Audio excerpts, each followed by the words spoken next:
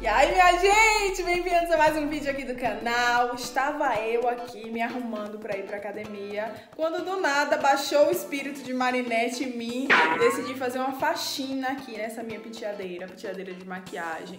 Olhando assim, ó, aparentemente tá arrumadinha, mas não tá, gente. Sempre quando eu limpo ela, eu passo um paninho aqui em cima. Então tá parecendo que tá organizada, mas por dentro a situação tá caótica. Olha como mancha as coisas aqui dentro. Então a faxina vai ser pesada, vou tirar tudo, vou organizar tudo, tirar tudo daqui de cima. Essas coisas aqui que estão sem tampa, procurar as tampas. Tem cílio postiço, um monte aqui emaranhado, parecendo até uma aranha. Cílio postiço usado. Isso aqui é coisa de pé que tá aqui em cima, massageador de pé. Tem isso aqui que é lenço umedecido, que eu gosto de usar para tirar maquiagem. Então eu vou organizar tudo aqui. Os pincéis eu não vou lavar hoje, porque eu gosto de lavar e deixar eles secarem ao natural. Como tá muito frio aqui esses dias, então hoje eu não vou lavar os pincéis. Os pincéis eu vou deixar para lavar outro dia. E de resto, tudo aqui eu vou organizar junto com vocês. Primeira coisa que eu vou fazer vai ser tirar tudo daqui de cima para poder limpar logo esse espelho que tá cheio de mancha e esse aqui também.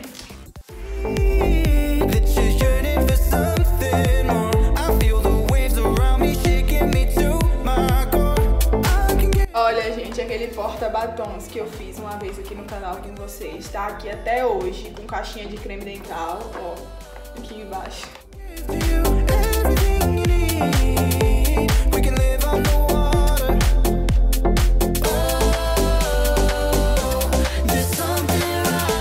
Agora com o pano eu vou limpar, tirar esse excesso aqui de poeira que fica nesse cantinho aqui e nessa parte aqui também do bocal das lâmpadas. Ó, essa parte aqui junta bastante poeira, então já vou tirar o excesso disso aqui, ó, portanto.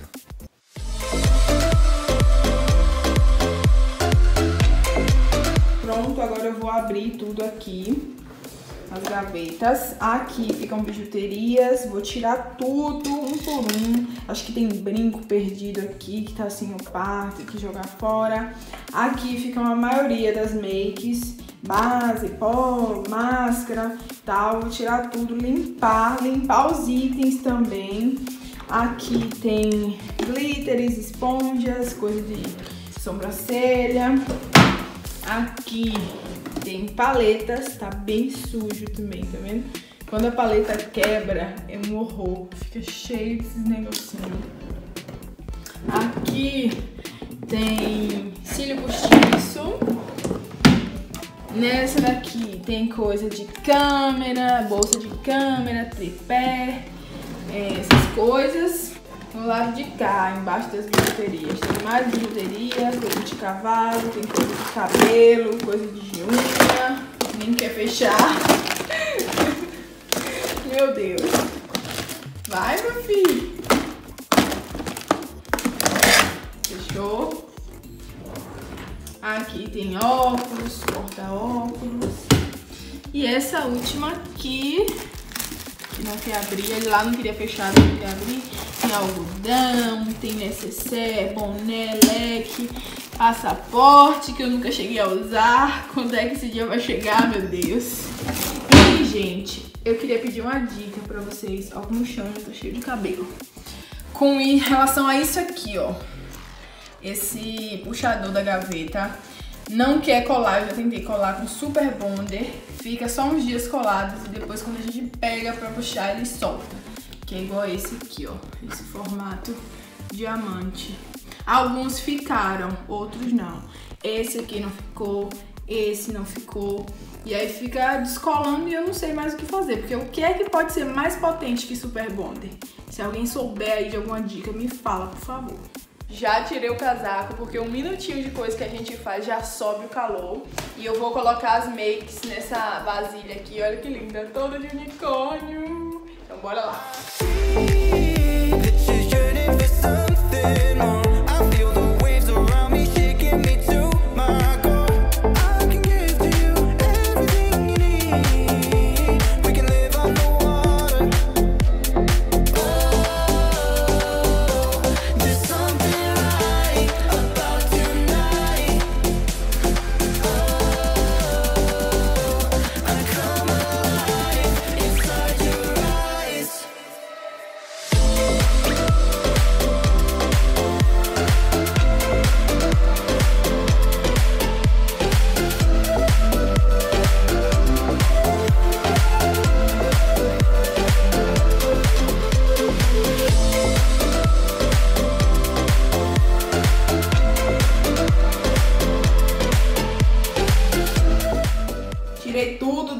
primeira parte, comecei logo pela pior, acredito eu que essa é a pior.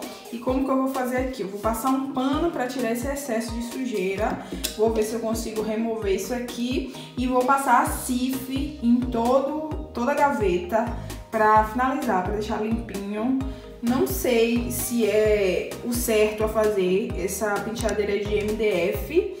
E se vocês tiverem alguma dica aí do que passar, vocês me falem. Eu já li que Veja não é legal porque deixa essas partes amarelas.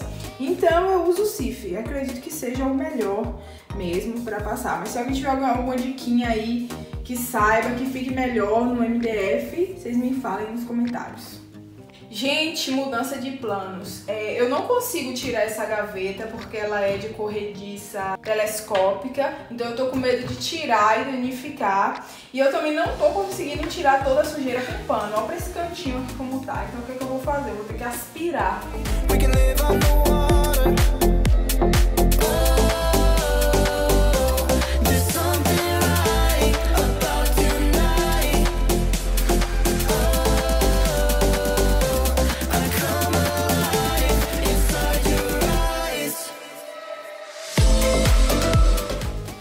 Esfreguei cif no negócio aqui, gente, mesmo assim ainda fica manchado, tá vendo? Nessas horas aqui bate o arrependimento. Pra que eu fui fazer penteadeira branca? Pra quê?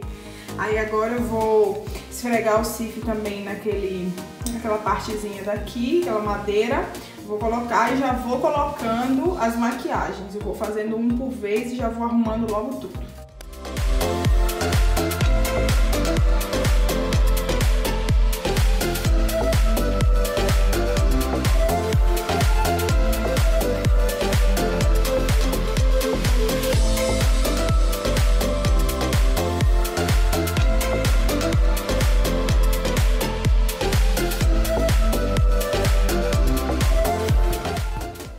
Agora eu vou para essa segunda parte aqui. Essas esponjinhas eu vou deixar todas de molho numa solução de água e lisoforme.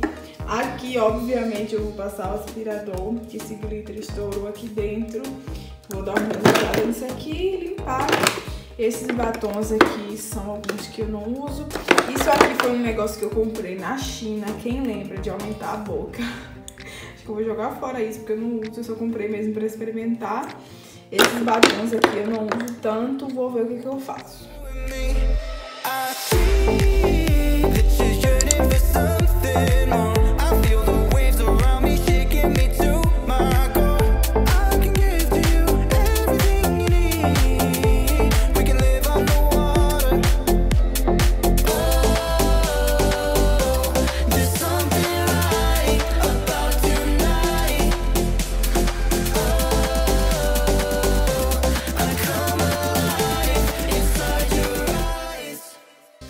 Agora a parte das bijuterias, vou tentar eliminar aqui o máximo. Tudo que eu não estiver usando mais, esses brincos aqui, por exemplo, que já caíram de moda e pesam um horror a orelha. Vou eliminar tudo. Tudo que eu não estiver usando mais vai sair daqui. Porque eu quero, além de sobrar mais espaço aqui, eu quero organização. E com esse tanto de coisa não tem como ficar organizado. Gente, tive que parar pra ir treinar, porque eu comecei isso aqui 3 horas, deu 4, deu 5, deu 6, e eu falei, bom, já ficou de noite, melhor ir pra academia logo, senão daqui a pouco eu nem vou mais. Então já treinei, já cheguei em casa, tô um pouquinho acabada, mas vamos continuar.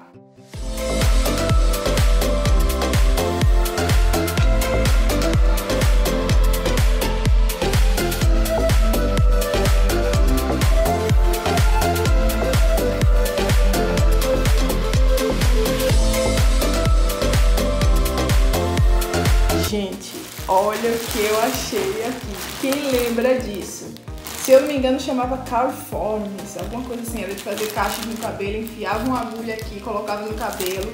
Quem acompanha os blogs, as blogueiras raiz mesmo de blog, vai lembrar disso aqui. Do YouTube também, lá da época de 2009, 2010, as blogueiras tudo botavam isso no cabelo e influenciava a gente comprar. E eu fui e comprei também, o meu tava aqui até hoje.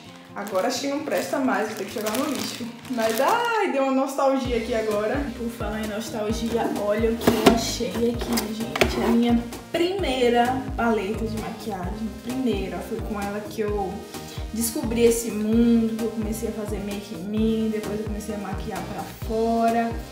Olha, gente, nossa!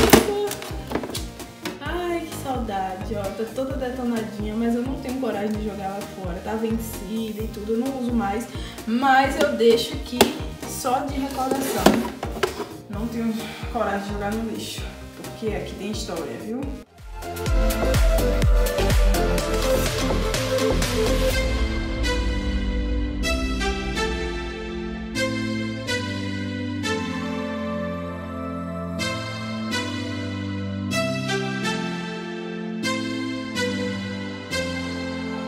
Acabamos, migas! Acabamos! Olha, tudo bonitinho no seu devido lugar. Ai, que paz, que paz. O melhor de tudo foi que eu me livrei de um monte de coisa que eu não usava mais, um monte de tranqueira que tava aqui só entulhando. Então já separei aqui, vou dar o que eu tiver de dar. O que já tava vencido vai pro lixo. E agora eu vou mostrar pra vocês como que ficou a minha organização aqui, o resultado final. Tudo bonitinho, vírgula, né? Isso aqui tá pura bagunça, mas como o foco era a penteadeira tá arrumada. Daqui eu vou arrumar ainda. E a paletinha velha, eu deixei aqui, porque eu não vou mais guardar na penteadeira. Como ela tá toda esfarelada, ela tá soltando um monte de pozinho na gaveta. Então, quando eu fui limpar agora, ficou muito ruim. Começou a, sabe, quando eu esfregava assim, ficava manchando todo, então eu não vou guardar ela mais na penteadeira, mas vou deixar de recordação sim, não me desfaço dela de jeito nenhum. E agora sim, vamos pra ela, o foco principal do vídeo. Olha que linda que ficou, gente, toda limpinha, toda arrumadinha.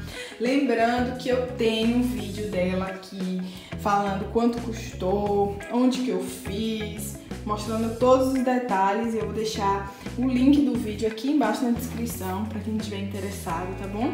Os pincéis, como eu falei, eu não vou limpar hoje por causa do frio, não ia secar, e isso estraga as cerdas.